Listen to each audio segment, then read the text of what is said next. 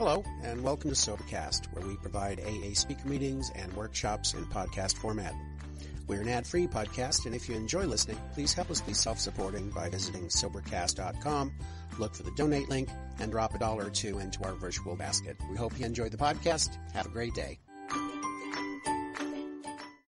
My name's Mark. I'm an alcoholic. And I was separated from alcohol and cocaine the morning of October 19th of 1982 in Denver, Colorado. And I'm grateful for that, and the world's a better place because of it. I was a tornado roaring through the lives of other people, and I don't ever want to forget that. My home group is the Carry This Message group in Austin, Texas. We're a fundamental AA group.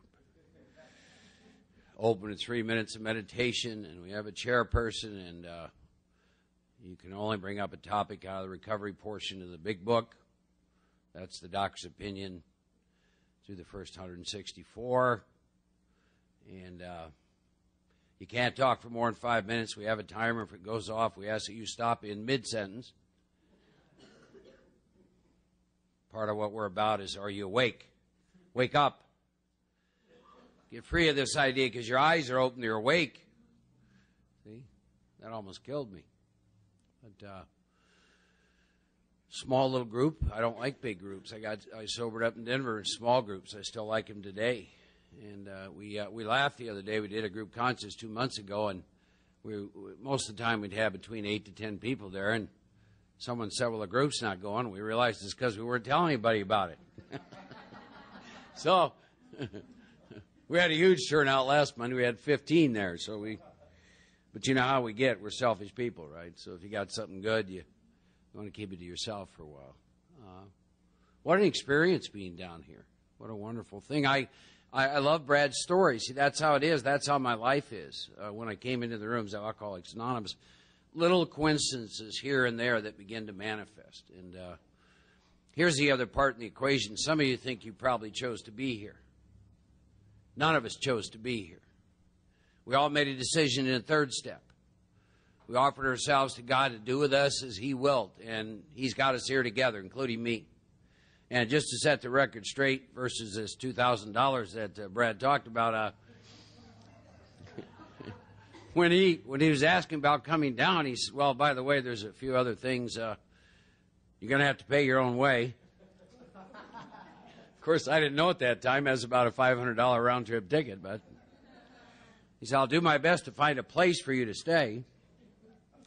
You're going to have to buy all your food and all the rest. And I said, okay, all right, let's do it. Let's come on down and have some fun. What a great deal. One of the things I would like to do is to take a minute and I want to say a prayer for us, and I'll tell you why, whether you're brand new or whether you've been sober a long time. Biggest noose around your neck is the same one that's around mine, and that's what you think you know about what's going to happen here. And you bring it in your current belief systems and your dogma and your attachment to what you think you know. See, the truth is none of us have ever been together in this moment, in this time, so nobody here has a clue about what's going to happen. If I lose sight of that, what I take into all the meetings and when I'm working with somebody is my preconceived ideas about what's going to happen. Right? What I've learned over time through the disciplines of steps 10, 11, and 12 is to take a beginner's mind to everything. To everything. How do you walk back into your home group day after day, week after week, month after month, and stay plugged into that and stay open unless you have a beginner's mind and understand that, for example, all of you that belong to that home group, when you were in there this evening, you've never been together this evening in that group. Therefore, you've never had that experience. Right? Wake up to that. See? Never been in this moment before. See, I get a little slow in the uptake. Some of you probably have read the book, Chuck Chamberlain, New Pair of Glasses. So I'm reading that book, and he's married to the same woman forever. And I don't know if there's any such thing as an enlightened people in the rooms of AA. I find that a little hard to believe. But if there was, he's as close as there is. If you ever listen to his tapes and you read and you know anyone that knows him, that guy was devoid of self as far as I could tell. But I'm sitting here and I'm reading one day and he's talking about every morning he gets up and he's got a new woman sitting across from him. Now, I know he wasn't cheating on his wife. I knew he was talking about his wife. And I'm thinking, what does he mean by that? How can he be married to the same woman like it was 30, 40 years or something like that, but he wakes up every morning and there's a new woman there? What does he mean by that? About 5 years later, I finally got it. See, he was awake, and he realized that every morning when he woke up and he sat across from that woman, he had never been in that moment with that woman before. And I'll bet you that guy's life was juicy, baby.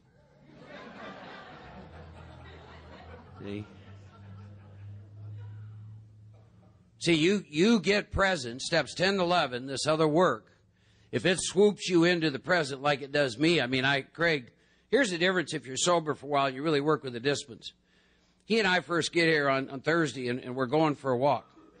And he's got his head down, just going like a chihuahua, baby. He's moving. Now, I'm a lot more awake, and I had never been here before, and I'm going in slow motion, and Cabo is swooping in. I can't even begin to handle it. He's turning around. What are you doing? Hurry up. And I go, whoa, man.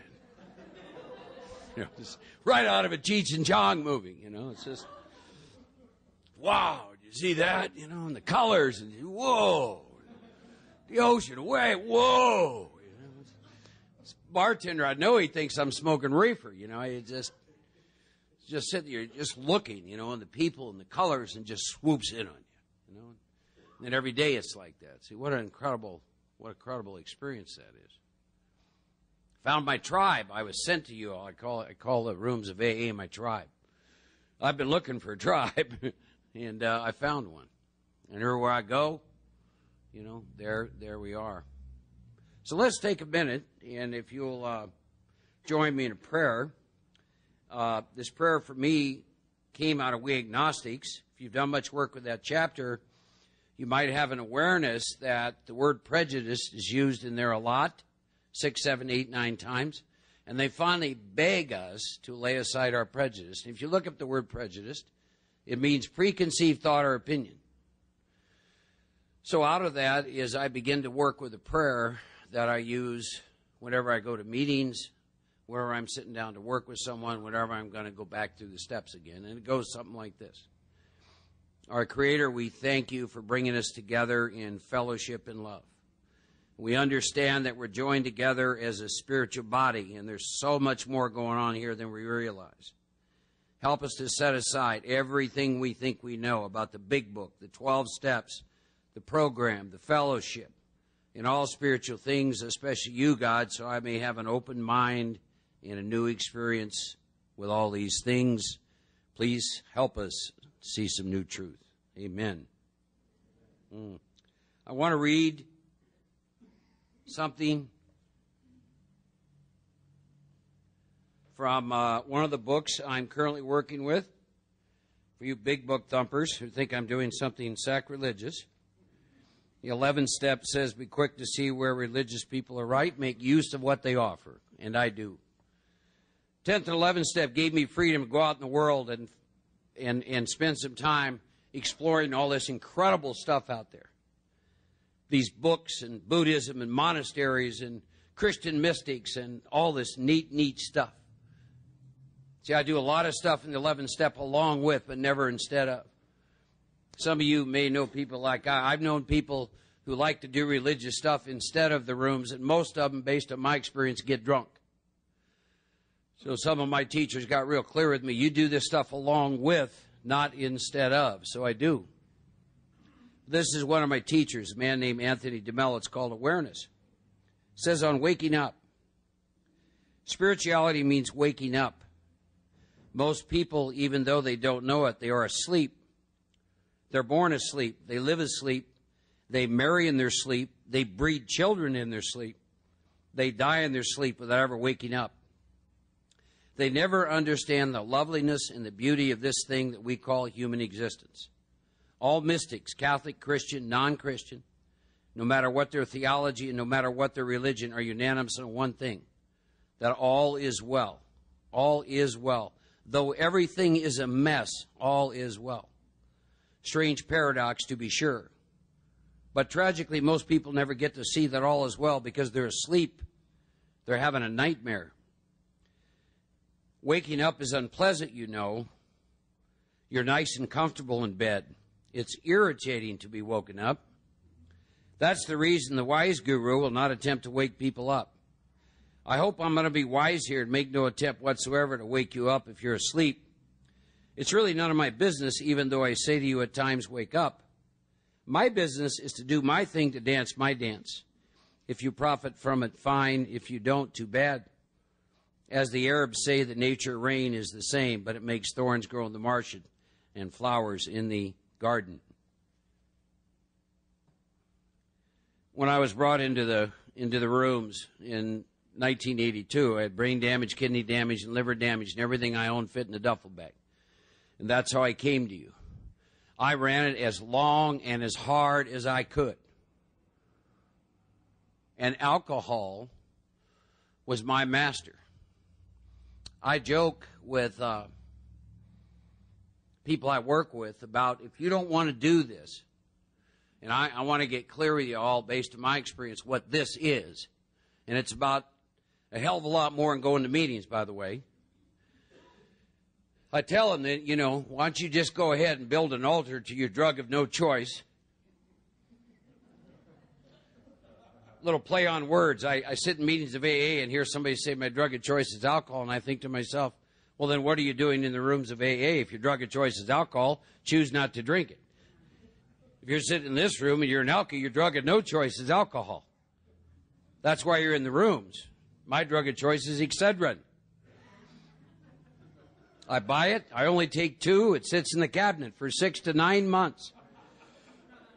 I don't mortgage the house and lose a relationship because of Excedrin. That's a drug of choice.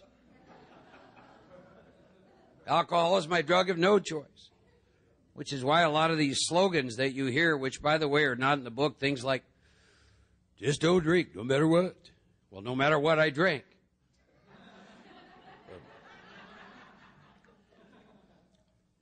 Just don't drink, even if your ass falls off. My ass even hits have fallen off. I used to drink. But later I found out none of that's in my book. Those terms refer to expressions of people who are not like me. Because I'm a real alcoholic. Earlier this evening, there was a lady that was talking about,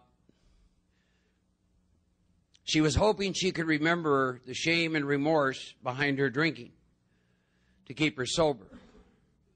And I don't know about you, but I can't. Book's very clear, I can't. Consequences have never kept me from drinking. Ever. That's what it means to be a real alcoholic, where you've lost the power of choice. And I was separated from alcohol, and my story is not one of coming in and out of the rooms, by the way. I was that tornado. I roared through relationships, been married and divorced 4 times, engaged 6 times. Well, toward the end, see, I couldn't do very well at supporting myself. Somebody had to. So, see, nice alcoholics scare me. See, it's inconsistent with the big book, right? It says the root of my problem is I'm selfish and self-centered. I'm like a tornado roaring through the lives of others. They want to come in the room, pretend I'm nice. It's not a room full of nice people when we get here. Do we get change and transforms? Absolutely. What's the promise? I have a psychic change. I have a revolutionary spiritual experience. Then as far as I can tell, I get to improve and grow using the spiritual disciplines of the 10th and 11th step. Strict spiritual disciplines, by the way. Strict spiritual disciplines. I want to take a moment and tell you my current experience. Some of you have been sober for a while. By the way, one of the things that I hope I get to do this evening and in the next 2 evenings is disturb some of you about the question of alcoholism, which in the chapter Working with Others says it's a good thing if I do that. Right? Because maybe if you'll get disturbed, you may or may not change your course of action, but particularly this is for people who have been sober for a while. You find yourself saying this very often, you're probably headed for trouble. Well, when I came in And when I came in, just like my body can't live off the food I ate 2 weeks ago, you can't live off that experience. It's deadly. I got a guy at my rehab right now that had 23 years. When I came in, and I started asking him. So he picked up a drink. He drank for 2 years straight. He spent almost 2 months in a VA hospital because he had drank himself almost into a wet brain. So now his head's clearing, and I get to talking to him. He hadn't done anything with the steps in years, hadn't touched inventory, wasn't doing anything with the disciplines of 10-11, living off an old experience. And he picked up a drink. I don't know if he'll ever come back. So what's my current experience? Every morning that I have been down here, I get up, and after a little coffee, I open my big book to Upon Awakening. And I read and I say all of those prayers out of my big book. And then I have a timer, and I'm doing a 10-minute meditation, and I do that meditation. Then all through the day, I work with the 10-step tools. What do I mean by 10-step tools? There's all kinds of them. Ask, turn, cease, sixth sense. How can I best serve thee? Thy will, not mine, be done. 11-step tool. Pause when agitated or doubtful. Many times throughout the day, thy will be done. Then when Craig and I go back and we're sitting in our room tonight, we're going to go to the big book and we're going to do our evening review and we're going to answer all those questions about our day. And I do all this, ladies and gentlemen, for one reason. The only reason I'm standing here up here sober, if you believe the book, and I do, is because I'm in fit spiritual condition, and those are the things that keep Mark Houston in fit spiritual condition. Not God. Is God a part of all that? Yes. If staying sober was about God, this book would be one page. It'd say, God keeps you sober. Have a great day. But I find this book to be full of action, which I have to take. See, an easier, softer way would be God keeps us sober, wouldn't it? No work associated with that. See? So, I'll just throw this out, a little something for y'all to chew on. If you want to know what you believe in, look at your actions. So, I just described what the big book is very, very clear on how Mark stays in fit spiritual condition. So all of you take some time and just sit and look and just take the last 7 days and ask yourself, did you do what this book says to do in steps 10 and 11? And if the answer is no, then I think you need to sit with a question. And here's the question. Are you assuming you're in fit spiritual condition because you've been sober for a while? Right? Are you assuming that? Are you living off an old experience? Does just going to a meeting keep you in fit spiritual condition? See? Whenever I write inventory, I want to know what I'm up against. I always look at my actions, what the things I'm doing or not doing, and then I look at the subsequent belief system. So, for example, if you're not doing evening review, what do you think the belief system is? Anybody? Yeah, you don't need it. I'm okay. I don't need to do evening review for fit spiritual condition, but this book's real clear on that. Is it not? Right? If you're not doing Upon Awakening and saying those prayers and doing some meditation, what's the belief system? It says Upon Awakening. We consider our plans for the day. It goes through all kinds of prayers, right? So what do you think the belief system is? I don't have to do it, and I'm okay. Right? As far as I can tell, my book says I'm given a day to reprieve, contingent on one thing and one thing only, my fit spiritual condition. Now, let me tell you some reasons why I'm so adamant about this. I've worked in the field of chemical dependency now for 18 years, and I've buried a lot of people. And they used to die in their rooms, and they're still dying, but they ain't dying in their rooms no more. They're going to these hospitals and rehabs. Then they're dying. They used to die in the rooms. I sobered up in Denver, Colorado, my third year. I remember 90 days, 14 people drank themselves to death. That used to happen in our rooms. Now that doesn't happen in our rooms, and there's a real subtle thing going on. You know what it is? If I relapse, I'll make it back. That is not my experience. Between my 9th and 10th year, because I wasn't doing the things that I'm sharing with you that I now do, I wound up at an insane asylum in Houston, Texas. Spent 45 days there, almost committed suicide. My mind sober drove me wacko. Some of you can relate to that.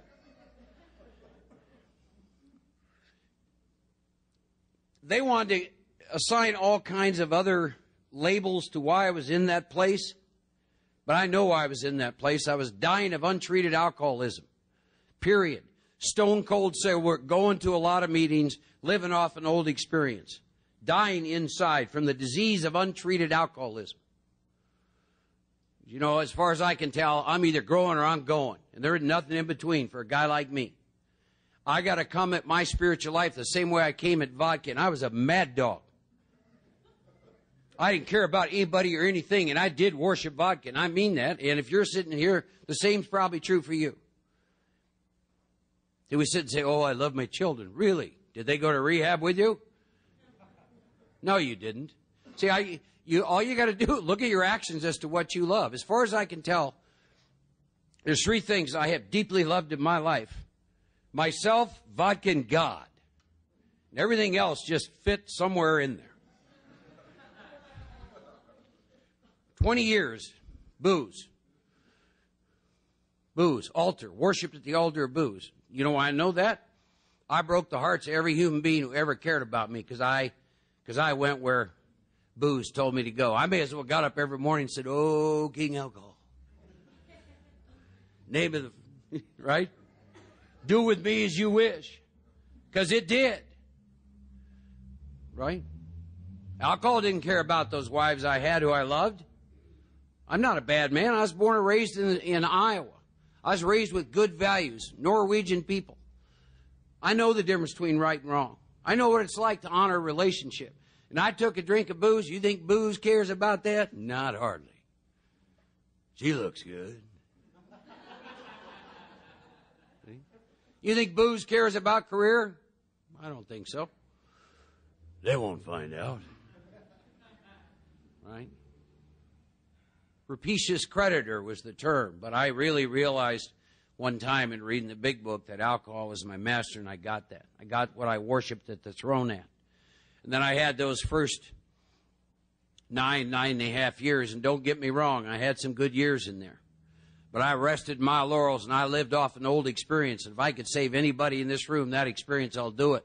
So I'm tired of burying alkies, particularly alkies who get some time and pick up a drink. Because what you're up against is the progressive nature of alcoholism. And if you think you're sitting in this room and you get 10 years and pick up a drink, it's like before then, you are wrong. You're up against yourself. Big time. Drank for 20 years. Got separated from alcohol by this power, this God. Along the way, I got drafted. I spent 13.5 months in Vietnam. Period of years, went in the corporate world. I drank all that up. Had a couple of brothers back in Colorado. They were entrepreneurs in the drug dealing business. Since my resume no longer fit other places, I decided to join forces with them, so I did that for a couple of years. That's not what I went to college to learn, by the way, but alcoholism turned me into something I'm not. But it became a normal way of life. I can't separate the true from the false. I think it's normal to carry a gun in the boot and drink and fight and chase women and act almost sociopathic. Matter of fact, when I had my first step experience, I got excited to finally found out what was wrong with me, which was I was an alcoholic with a craving of the body and obsession of the mind. The reason I was excited, it finally gave me an answer to behavior that looked very sociopathic, psychopathic. And I don't know if you know, but you can't treat either one of those conditions. So when I found out, I can give you a lot of examples. I'm living with a gal in Denver, Colorado. She has a young child. I go to the store to get milk. I go to Bennigan's. I take a drink. 7 days later, I wake up in a mobile home in Jackson Hole, Wyoming, which is 800 miles away. That was not where I planned on going when I left Aurora, Colorado. And then it's weird because I didn't have a clue where I was. And I'm looking out this window, and there's this woman. I've never seen her before. None of this landscape looks familiar, and she has mail there, and I see I'm in Jackson Hole, Wyoming. No recall of how I got here. And I had stuff like that happen hundreds of times. I'm up in Alaska. My grandmother dies. I want to go to a funeral, and I get on the plane. 6 days later, I wake up in a hotel in St. Louis. Missed the funeral. Didn't want to miss the funeral. I wanted to be there. I loved that woman, and I didn't know why. And you have that stuff happen enough, at some point in time, you really start asking yourself some questions about what is wrong with me. And that big book said, I'll tell you what's wrong with you, Mark. When you take a drink, it takes you. Wow. That's right. That line in there, it explains many things for which Mark could not otherwise account. Wow. What a great thing. Now I know why I did that. That didn't make me any feel better about it, but at least I had an explanation, right? See, that incredible first step experience. First 33 pages of the big book are divided to asking one question. When I take a drink, do I lose power, choice, and control over how much? Period. Every year I rework the first 9 steps. I'll tell you why. Because I fall asleep sometimes. I'll do my evening review. Craig and I did it last night. Were you resentful? Yes. Now here's what I haven't done. I did have a resentment last night. I haven't written a 4-column inventory on it yet, though, and I haven't done a 5th step, and I haven't done 6 and 7 and 8. And what will happen in the course of a year's time is I have this stage character I call the spiritual man that likes to think he's so evolved he hardly ever gets resentful. He's such a good member of AA. And he shows up sometimes and, you know, oh, you don't resent him, Mark. Oh, yeah, I do. Yeah. So once a year, I always find a bunch of resentments I need to write on. So January of every year, I take a look at, some of you may even want to consider doing this. I take a look at what I call my current unmanageability. Here's what I mean by that. Remember, I told you, I'm not interested in when I came in. I'm not interested in last year. Everyone in this room, you have some current unmanageability. You have some current spiritual malady stuff. It might be your health. It might be finances. It might be relationships. It might be illness. It could be a host of things. It might be grief. It might be sadness. But everyone in this room, you've got some current unmanageability, I assure you. That's the stuff we're going to get drunk over, ladies and gentlemen. It's not the stuff from back here, back when. And unless some of you become enlightened between now and then, it bothers you. Every one of you in the past week have had the same fears cycling through your mind, that interior dialogue. So I make a list of my current unmanageability. I'll give you an example of some of mine. One of them is my physical body. Currently not smoking, thank God. It's been a tough one. Serious addiction to nicotine. I want to develop a lifestyle for the next 30 years of my life, and smoking 2 packs of Marlboro Reds a day doesn't fit that, if you know what I mean. Is that something I can drink over? Yeah, I got a guy, a pal of mine I've known for 10 years. One time he wanted to be a monk. Got throat cancer. 7 years sobriety, went on a rip-roaring drunk. Drank for 2 months. Just got through doing chemo. 2 months of chemo. Had to bring him down into my rehab. Can you drink behind illness? You bet you can. Current unmanageability. Here's another area, current unmanageability. I call it time/people balance. Started a new business 19 months ago. Got 27 employees already. They need my time. They're like little piranhas.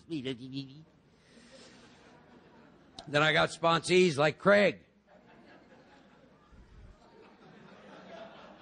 See, I appreciate his honesty. He told you, 9 years sober. I'm on a trip, not even, hi, how was it? About me, right? And I got 5 just like him. Get them together, it sounds like a convention of old women. Noise level off the charts, right? See? So in addition to all these employees, I got 5 proteges like that. See?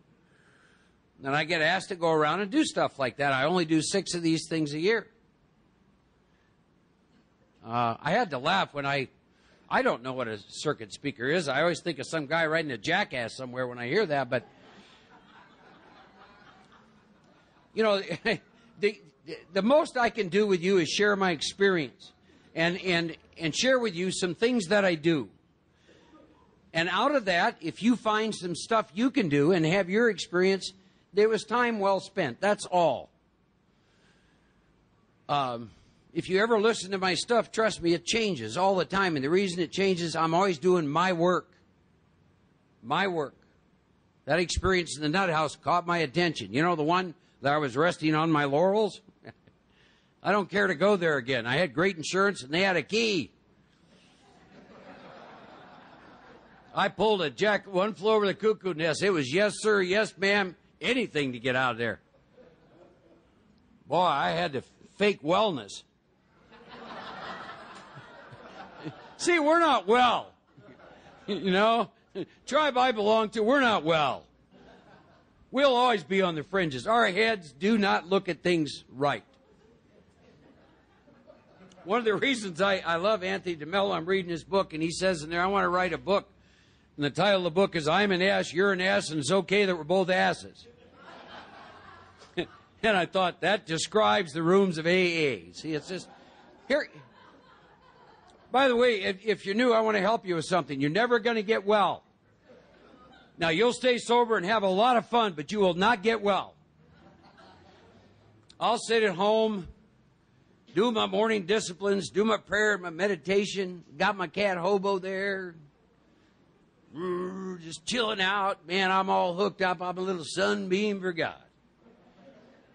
Then I put my hand on the door, and it's on. Go out and get my GMC Yukon, and my head's already, who's going to get in front of me now? 6 o'clock, and I want to go through Starbucks, and I got a little old blue-haired lady in front of me. Just had this great love of God in my heart. This voice says, if she don't speed up, I'm going to ram her. See, that's not right. But that's me. That's your speaker. Difference between me and a lot of folks, I don't pretend I'm well. See? I tell all the guys I work with, you know, don't be laying that well stuff out on me, right? See? But you have a lot of fun with it. Have a lot of fun with it. God, I don't know what I'd do without this program. I remember 15 years sober one time going to a grocery store. I'm sitting up, getting ready to go inside, and this fear, this overwhelming fear begins to carouse through my body. It's like, okay, what's going on here? I'm afraid to go in the grocery store. So I had the voice. I had the dialogue. You know, the dialogue we have with ourselves all day long, the voices, right? What are you afraid of? Well, somebody might say hi and look you in the eye. Well, that ain't that big a deal. Yeah, it is. Right? The voices going. 15 years sober. I don't know how old I was then, but... And I'm afraid to go into a grocery store, for God's sakes, to buy groceries. So I say a prayer, and then I feel okay, and then I go in.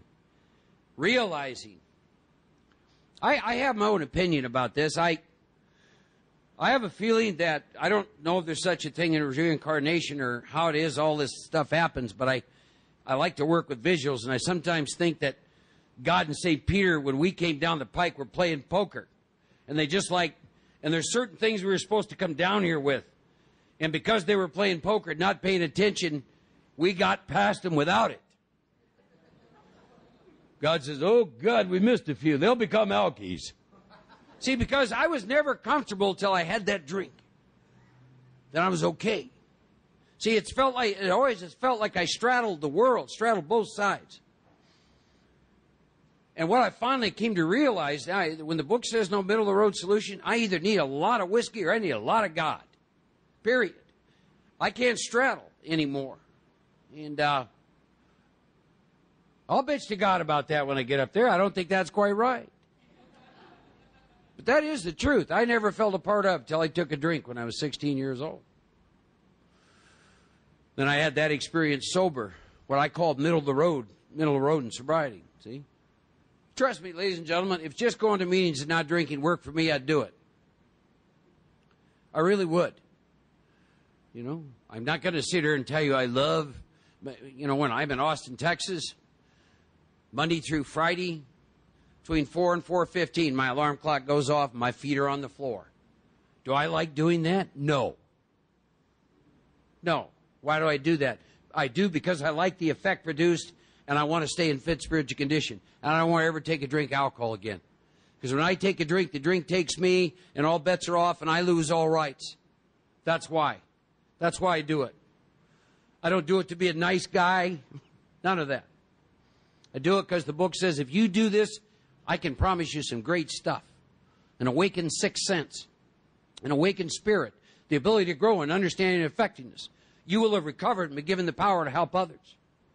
Amazing stuff. You'll walk hand in hand with the spirit of the universe. Wow. Cheech and Chong stuff, you know. See? Which, by the way, stuff we don't talk enough about in our meetings. I hope when I leave here, I'll stir up what you bring up for a topic. For example, went to a couple of meetings down here. Does anybody have a topic? And I almost did this. I didn't, but maybe I will. Yes, I'd like you to share your experience with your new sixth sense.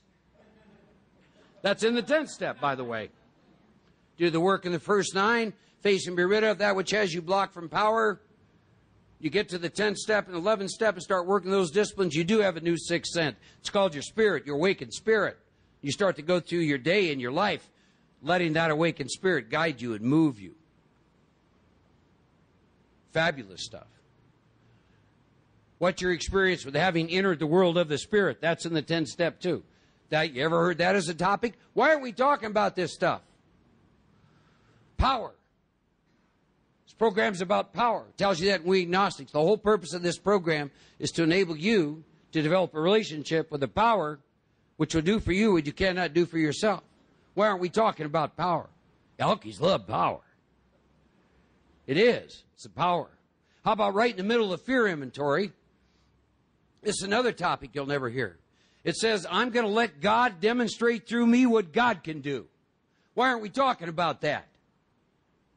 Why are we talking about what it's like to let God demonstrate through you what God can do? A couple of people say to me, well, what preparation do you do for this? And I said, nothing. Except the work in 1 through 9 of the disciplines of 10 and 11. I'm a hollow bone. I've done the work necessary to let God demonstrate through me what God can do. See, I don't have a clue what you need, but God does. So if you have any problems with anything that comes out of this mouth, it's not my fault.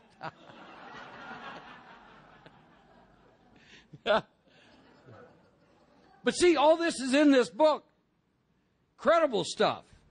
Oh, just don't drink, go to meetings. No. A life beyond your wildest dreams. Rocket scientist stuff. Great stuff. See? You wake up to all that. You take that into your life. Take that into your relationships. Take that into your careers. Take that into every area of your life. Take that kind of power. We agnostics, be an intelligent agent, spearhead of God's ever-advancing creation. What does that mean? Well, I think it means intelligent agent, spearhead of God's ever-advancing creation. See? All my troubles are my own making. Most powerful, one of the most powerful statements of hope in the Big Book. Why would I say that? Why do you think I would say that? Big Book says, all my troubles are my own making. Why is that a great thing? What if your troubles are of somebody else's making? They got to change in order for you to get well. Right? I've done a lot of work with the 4th step, 4th and 5th steps. Matter of fact, I got some inventory. I'll be reading some of it, 2 or 3 pieces. while I'm down here. I read that to the men I work with. I'm accountable. See? If you get your sense of self outside yourself, you're in trouble. Because then something outside you's got to change, get better in order for you to be okay. It's a horrible way to live. I get my sense of self right here. You can add to me, but you can't take nothing from me. Do you hear what I just said? See, because all my troubles are my own making. Everything in my life is on loan. It's all a gift. It's on loan. Living in a world of impermanence. Don't know how long it's on loan. And if it turns to me one day and says, I'm gone, God bless you. Go in peace. Turn to the next one. What a great way to live. From that position, you can love. All my troubles are my own making. Wow. What amazing stuff.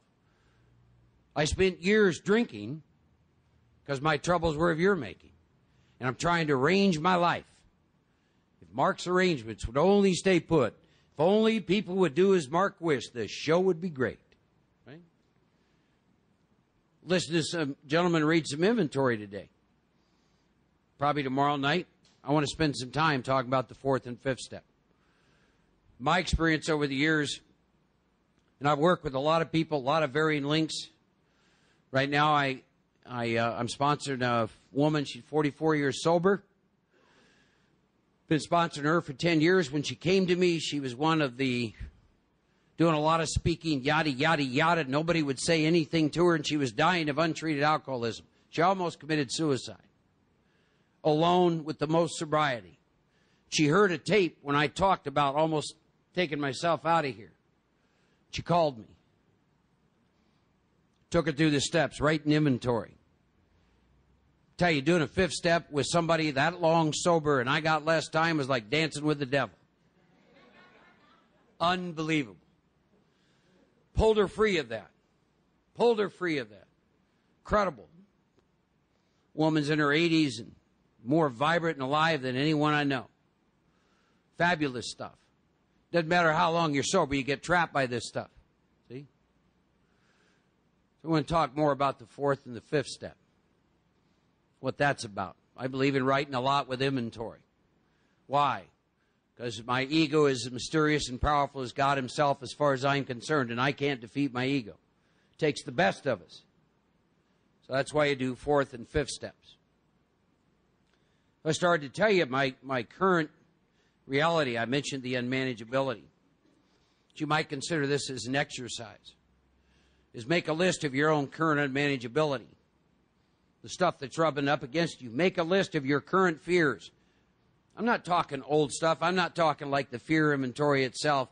But all of us in this room, I would say in the last week or two, you have reoccurring fears running through your mind, don't you? That list may be 6, 7, 8 of them. That's what's rubbing up against you today. Then you walk into the meeting, they say, how you doing? You go, I'm just fine. Wake up. On the one hand you are, on the other you're not. Right?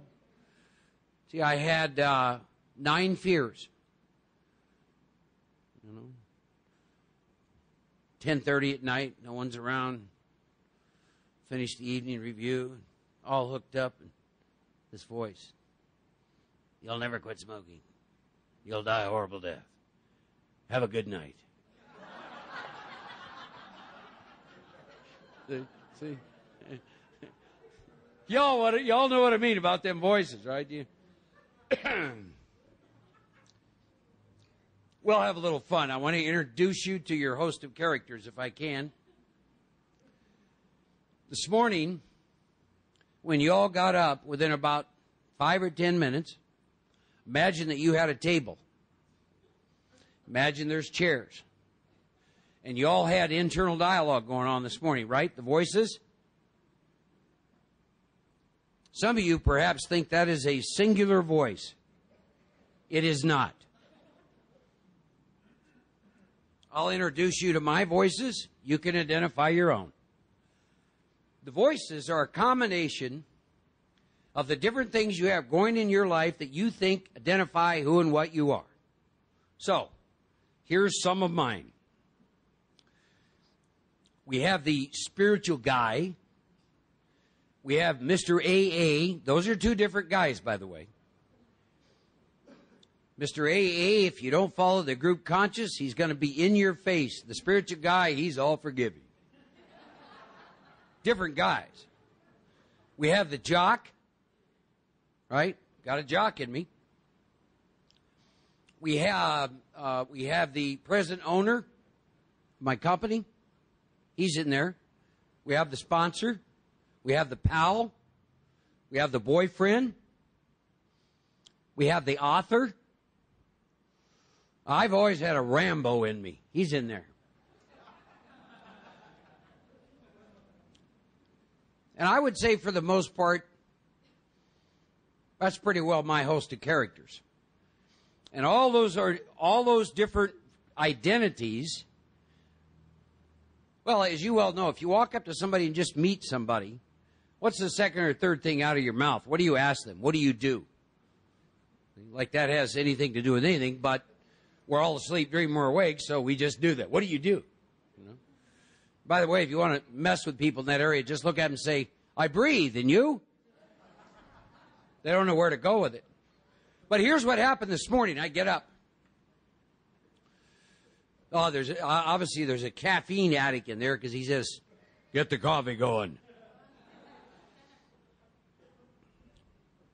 So I'm not smoking, so I didn't have to listen to Nicotine Man. Oh, I've been up against a new guy. I got this guy with me. He's on vacation. So the AA guy says, well, you're going to give a talk tonight, so you know you got to do the disciplines. Otherwise, you're a goddamn liar. So get the big book open. Guy on vacation says, no, we've got 100 pages left in that novel, damn it. We're on vacation. We want to read now. I haven't even used the bathroom, right? Walk 10 feet. The jock. We got to work out. We got to work out. If you don't work out, you're going to get fat. Now I get over at the coffee pot and I'm making the coffee, you know. Spiritual man, oh, isn't this fantastic? Boyfriend, he had some shit to say, just incredible. And those, see, I have fun with all this, but there was a time that all those voices and all those identities, I really thought was me. Let me explain the problem with that. That's where all your inventory comes from. Any of those, for example, I'll give you some example. Let's say that in my last inventory, I wrote on 3 past employees. So if you have a businessman and you're an owner of a company, what does he need to exist? He needs a company. He needs the company to be successful. So anything that happens that hurts, threatens, or interferes with that, he's fighting for his life. So he wrote inventory. I had a couple of my friends who didn't do what I wanted. So the friend wrote inventory. A couple of my sponsees didn't do what I wanted. The sponsor wrote inventory. What's a sponsor need to be to exist? Needs sponsees that toe the line. Right? See, now I have a lot of fun with this, but I got to tell you, there were at one time, you know, there's another book said, wear the world like a loose garment. I really know what that means. I live in a world of impermanence. I'm in the world to play the role that God has assigned, but I don't get attached to the role because it could end just like that. I've listened to some Fifth Steps lately. The one in particular is this relationship dynamic, where a relationship ends. So imagine the role that you're in is on Broadway. Show's over. Guess what we do? We go back to the theater. No one there but us. Nobody's coming in. No other stage characters. Then we bring that into the meetings and we share with them about the old movie we used to be in.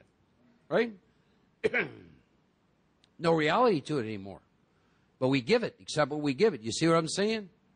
I do a thing I call theater of lie. I tell you why I want to spend some time with you on this is at somewhere around that 9.5 years, when I had gone to work, when I got sober, I went to work for a company working 60, 70, 80 hours a week sometimes, and that job ended a year later.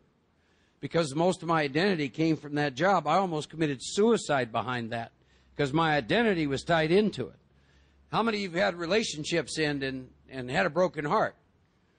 Well, you know why? You're getting your identity through the relationship. See, what do you need? What does a boyfriend need to be to exist? Needs a girlfriend. Girlfriend says, "Thanks, we're done." Peels off. She didn't just break up. She said he doesn't exist. He's fighting for his life. Big Book says, in that state, the wrongdoing of others, fancy real, has the power to kill. This is real stuff. This is the tragedy of the ego. But I have fun with it, like Craig and I, right? You know, Craig will say, "Oh, I'm mad." They'll say, "Who's mad?" Which stage character's mad? You see, you start to have fun with yourself. Quit taking yourself so seriously. See? Like Brad, he has a penchant for drama sometimes. See? Like you guys brought that up. I said, what? He was actually late for a meeting. Can you imagine what Mr. AA said to him? Can you imagine what that voice said? "You SOB, you've been telling people for years never be late for a meeting, and now you're late. You just gave them carte blanche to be late all the time, you idiot. All your teachings are gone in the wink of one eye."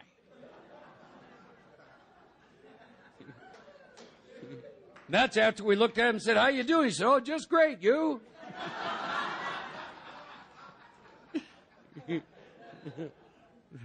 Heaven forbid a sponsee come up and said, "Well, I think I need to end this relationship." See, what's the sponsor need to be to exist? Needs sponsees, right? Fighting for my life. See, you can't. It's a horrible way to go through life. How are we doing on time on the recording? Hello? Time? Say what? 10 minutes? 20 minutes. Okay. All right. I don't want to go over. Brad said he'd shoot me if I did. So, let's go back to this. Look at your current unmanageability. See if there's fears that you're up against. Current stuff, not old stuff, ladies and gentlemen. Current. Right? Get current with your life. Then you get to take that into chapter 2, we agnostics. Here's another little list you could make.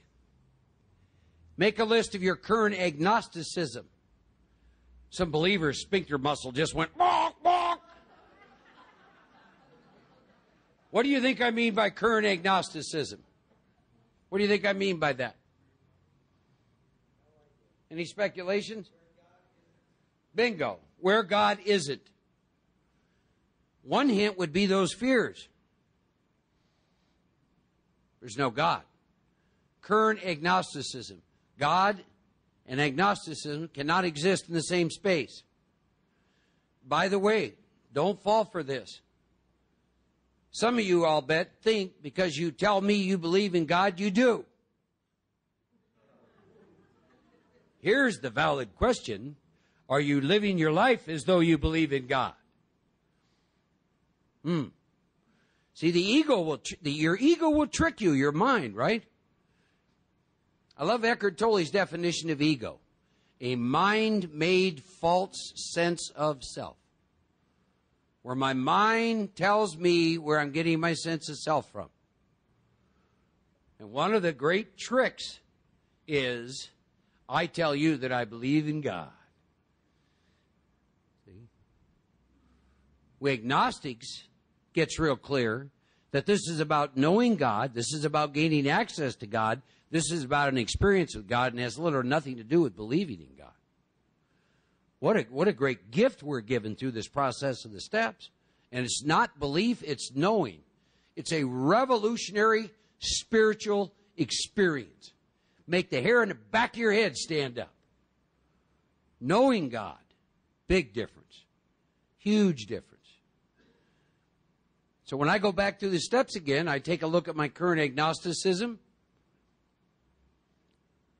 Because if I got some, you all got some. And I look at my fears, and I look at some of that unmanageability, and I bring it into the second step again. 2 parts to that second step. Am I willing to believe there's a power greater than myself that can take me past here? Here. You all understand what I mean when I say here?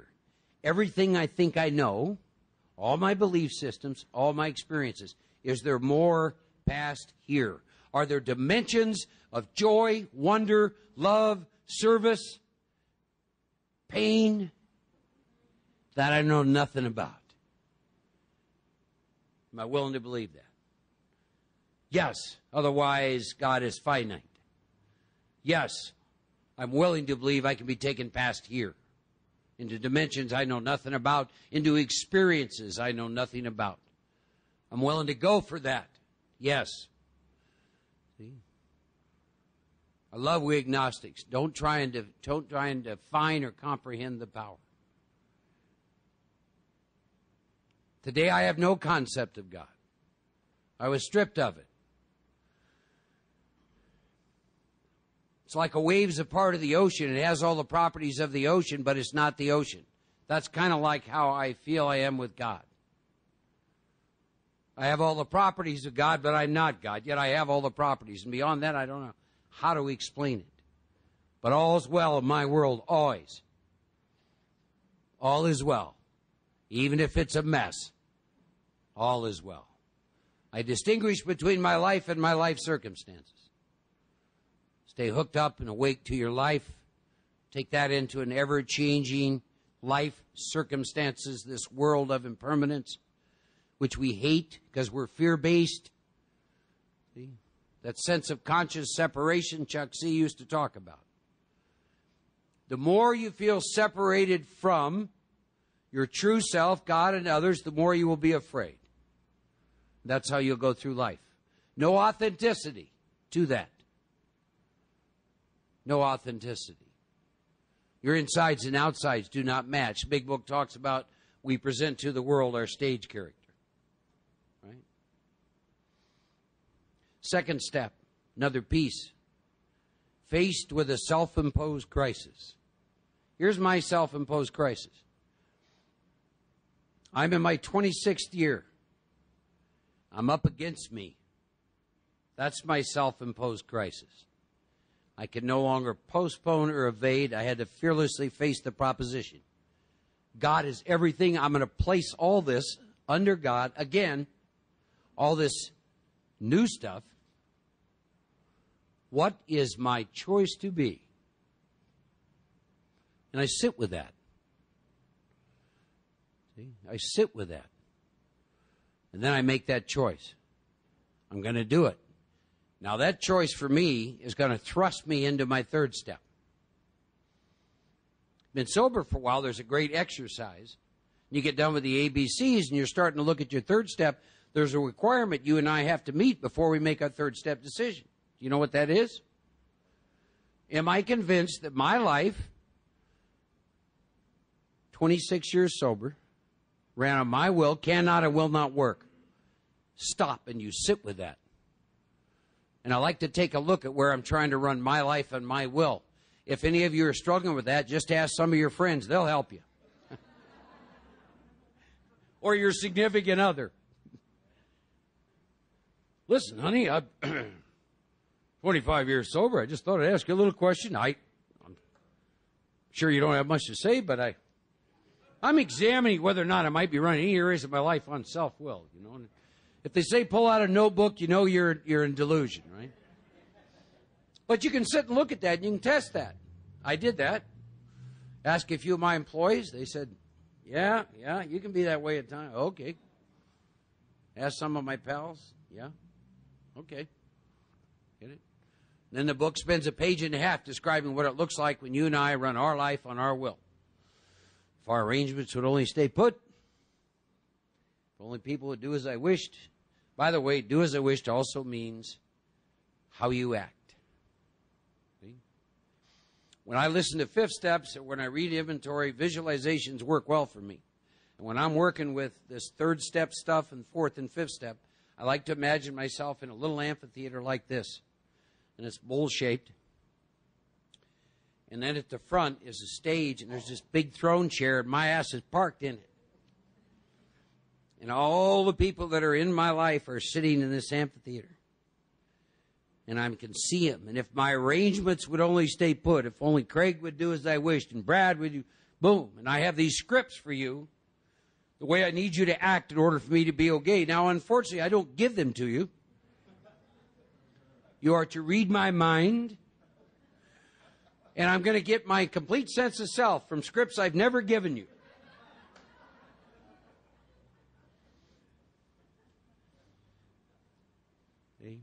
It's just amazing. Now I'm going to get upset because you did not read my mind. Maybe you were a little short when in fact I needed all of your attention that moment to feel good about myself. You didn't give it to me. It's just amazing. And you sit and you look at that and you go, oh my God, what a horrible way to live. I'm getting my entire sense of self from all these people that I have no control over. Waking up to that will get your sphincter muscle moving. Seriously. Most people, when I start working with them, have no idea they're placing their entire life. Well, here's how it looks. It'd be like, let's say that Brad was that way, right? Then if I wanted to know how Brad was feeling, I would just call all of his friends. I wouldn't even have to bother calling Brad. See? I'd just call his friends.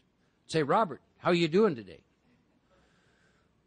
I want to know how Brad's doing. Why are you calling me? Well, because if you're not doing well, Brad won't be doing well. Don't even need to bother talking to Brad. See? We've all done that, haven't we? Right? Till I got free of this. Hell, that last marriage I was in, if you wanted to know how I was doing, all you had to do was call Carla. Say, how you doing, Carla? Not good. Thanks. I'm going to stay away from Mark. See, I didn't set out to live that way. I was asleep, dreaming I was awake. Had no idea that was going on. Giving all my power to everything out here. Employers and her and blah, blah, blah, blah. They got sick behind that. A lot of suffering behind that, and realized God never intended for me to live that way, and I was asleep to something. And what was it? And by God, I started to wake up. And I took my power back. And I did that to a lot of inventories. Some outside books from spiritual teachers, like the 11th step tells us to look at. I still remember the day my entire sense of self was derived from the inside out, and I got free. That day, I could truly love you. You know why? Because you don't need to do anything for me to be just fine. And I'm just here to give, and I don't need anything from you.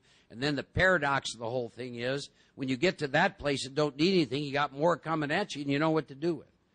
But as long as I need it, I can't have it. Wow. And everything's on loan, and boy, I get that. And when you get that, you don't take anything for granted anymore. You don't take pals for granted. You don't take relationships. You don't take your health. You don't take anything. You know how freeing it is to not have to go through the day, and that day being determined by someone else's behavior? Wow. What a great thing. That happens with a lot of work with the fourth and fifth step, ladies and gentlemen. But go back to your own little amphitheater. What are you trying to arrange? My arrangements would only stay put if they only do as I wished. They only elect a Democrat this time. It's just crazy stuff. They changed the immigration laws. It's just wacko stuff. If she would only behave, if they'd only give me more money, if I could only sell more, all this is out here controlling how you're feeling, how you experience yourself.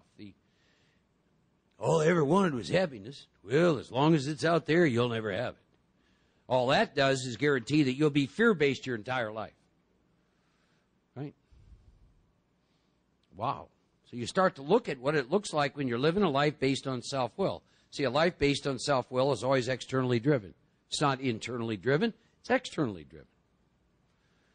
So the extent to which something outside yourself will determine how you experience yourself is the extent to which you're living a life driven by self-will. Damn, that was good. I've never said that before. Then the book takes you over to finally describe what's wrong with us. Selfishness, self-centeredness is the root of my troubles.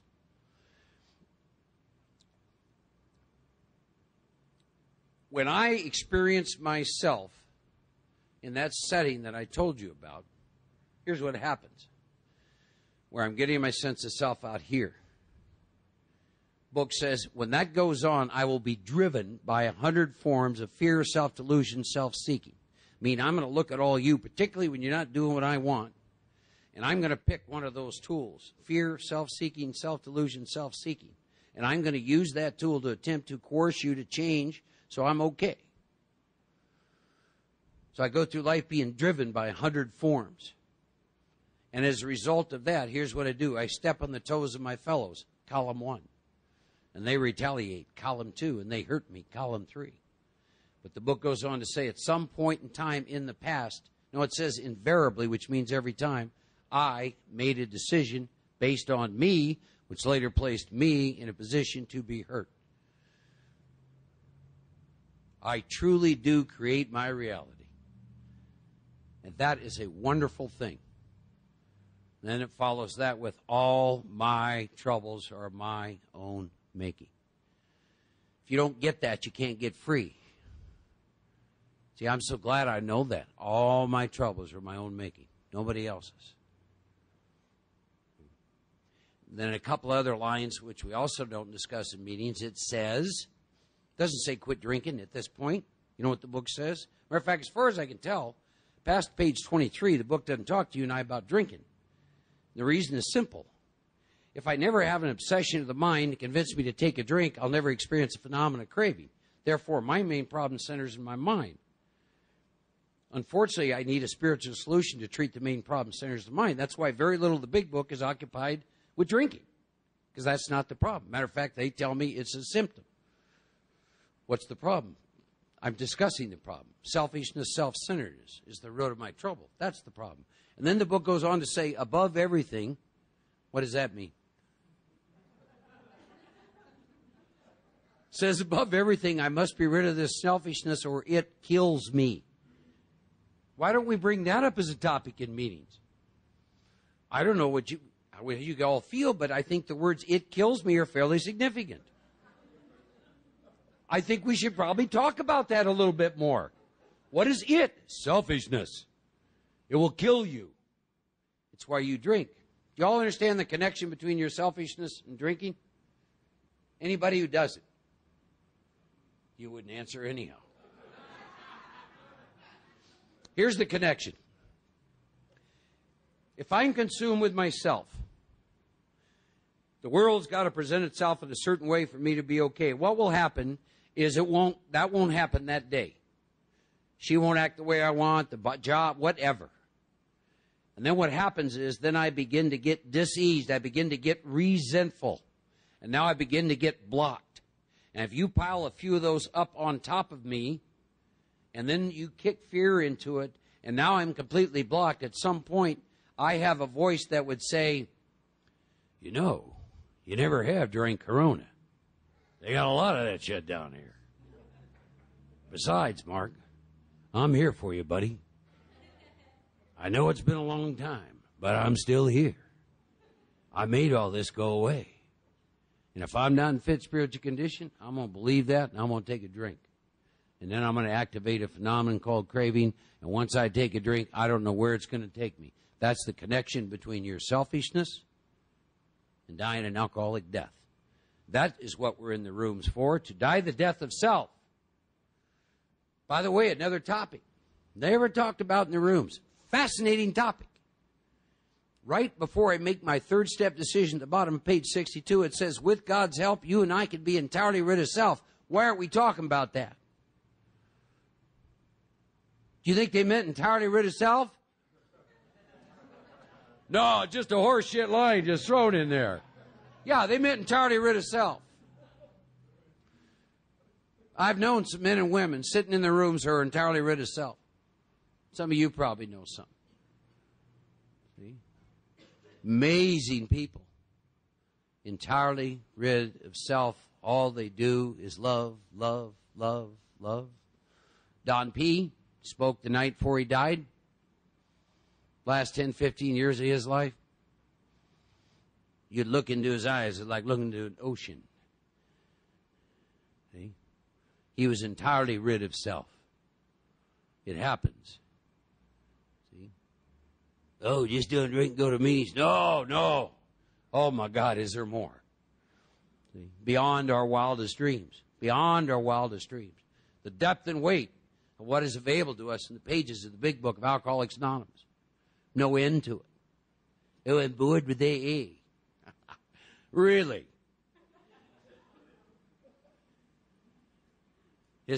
Whenever I hear that, I think their favorite slogan must be meeting makers make it. Let me help you with that. Meetings do not bring about a change in my interior condition. I may have a little epiphany. I will certainly feel better because I'm spending a little time with my tribe. But when I walk out that door, I still got to meet myself, don't I? That's what the steps do. That's what the disciplines of 10-11 do. They let the insides and the outsides match. Then you start taking that into the meetings, see? So, I had to have God's help. Bottom of page 62 is where you make your third step decision. It's about this relationship with this power. It's a very paradoxical thing. I'll give you another exercise. I've given you some great exercises, haven't I? Here's another one. Make a list of the areas currently in which you're playing God. Because in order to get God's help, what do we have to do? I had to quit playing God, didn't I? Everyone in here, we all got them. You got some areas you're playing God. And the book goes on to tell me why you and I got to quit playing God. Because me playing God doesn't work. Because I'm not God. And I don't know what you came down here to do or how you came down here to do it.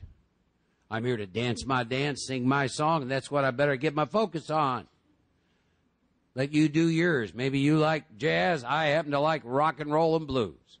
I need to stay focused on that, right? Then it talks about that relationship. God's going to be my director, and you take a dictionary and you look up those words so you're clear on them. Going to be the director, and I'm going to be the actor.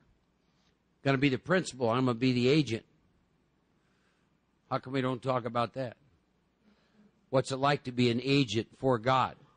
You ever look up that word? You know what that word is? And you look that word up? It means someone who has been empowered to act for someone else. Oh, heaven forbid, we don't want to act like that. There wouldn't be any humility in that. Really? Why do you think the book uses it? God is my principal. I am God's agent. What heresy he's committing. No, I'm not. More of us need to stand on that. You do this work, you're an agent of God in every area of your life. Relationships and in the meetings, how you pay tax, everything. You are an agent of God. Of and for God, that power comes through you. Stand on that, claim that. That false humility, oh, I'll always be recovering. No, you won't. See, I'm a recovered alcoholic. Oh, no, heresy. Started on the title page. Take a Concordia, look up how many times the big book used the word recovery. It's only once or twice. Use the word recovered. I have recovered from a hopeless state of mind and body. Now, if I lie to you, it's not because of whiskey, it's because I'm a liar.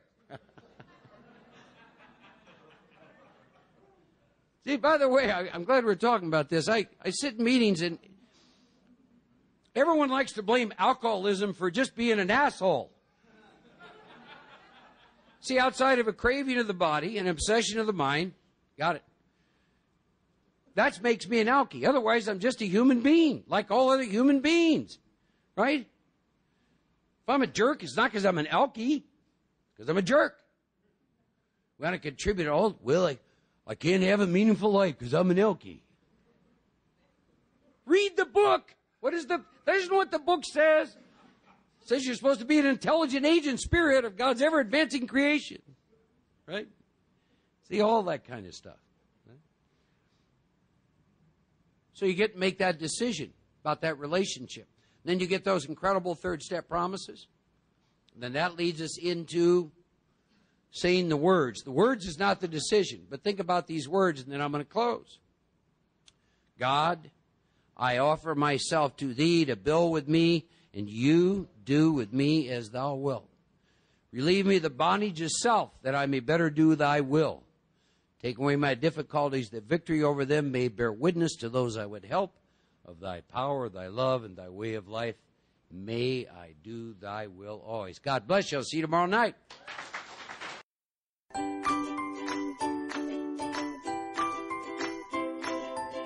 Thanks for listening. I hope you enjoyed the podcast. Sobercast is ad-free, and we'd like your help in order to keep it that way. So if you'd like to help us be self-supporting by pledging $1 or $2 a month, visit Sobercast.com and look for the donate links. Thank you very much.